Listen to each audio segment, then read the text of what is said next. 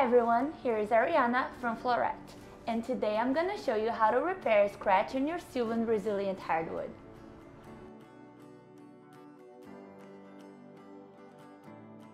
Flooret Silvan Resilient Hardwood is super durable and topped with a UV cured acrylic protective coating that helps prevent fading and protect the flooring from wear.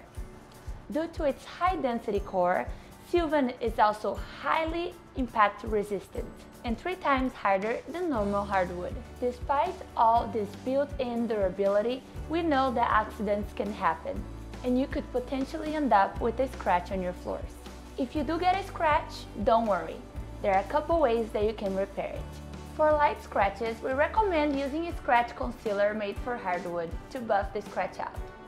The one I'm using here is called WearMax Scratch Concealer for hardwood floors.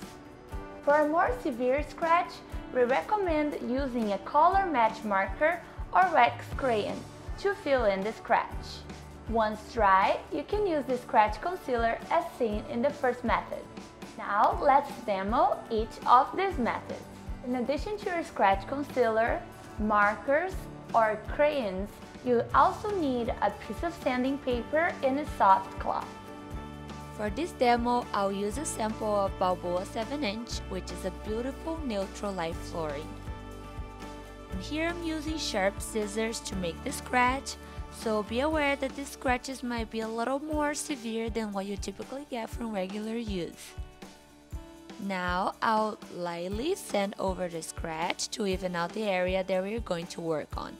So be careful here not to press too hard with the sandpaper, as you don't want to remove the finish or add unnecessary wear around the scratch.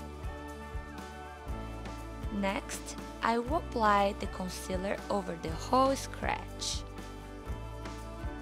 And finally, I'll use the soft cloth and rub it in circular motions until all the excess concealer is gone.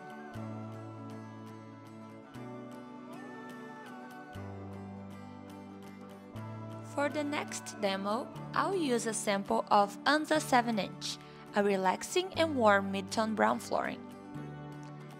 Again, I'll use the scissors to make the scratch, and this time I'll make the scratch even more severe than last time.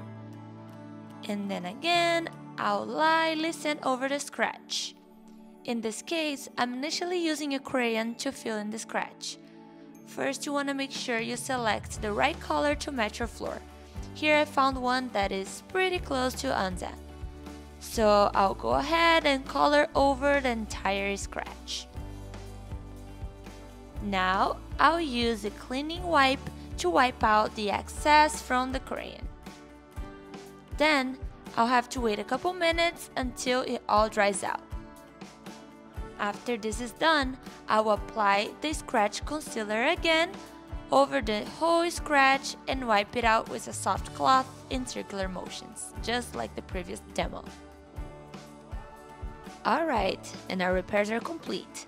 Now you want to make sure to keep those areas dry and let the concealer to cure for about 4 hours, then you're good to go.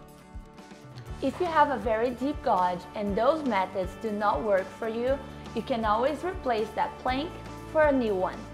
And we'll show you how to do that in another video. Remember to subscribe and turn on your alerts for more helpful tips like this.